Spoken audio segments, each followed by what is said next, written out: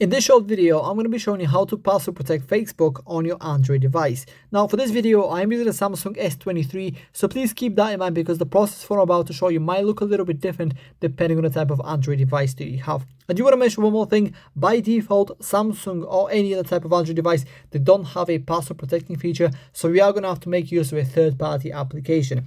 Don't worry, I've done the research and I think I found the best one. If you go over on the Play Store and search for AppLock by the Do Mobile Lab company, it will come up. It's completely free to use. It's very easy. And I'm going to walk you through the entire process of how to set it up right now. It will take less than a minute. Now, click on open and then we're going to have to draw an unlock pattern, which we are going to use every single time we want to access the Facebook application. So we're going to set something like this.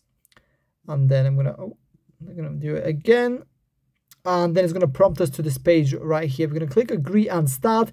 And if you take a look at the right hand side here, all the little padlocks are currently in gray, which means that the application is yet to lock any of the applications on our mobile device. And that is because it doesn't have the right permissions to do that. So here's Facebook.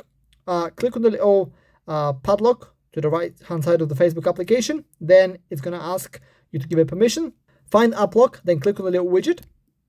It's going to take you back, then click on permit again, and then follow that exact same process. And then as you can see, Facebook, among quite a few other applications, have already been locked by default. And now to test it out and see if it works, we're going to head back and then we're going to click on Facebook.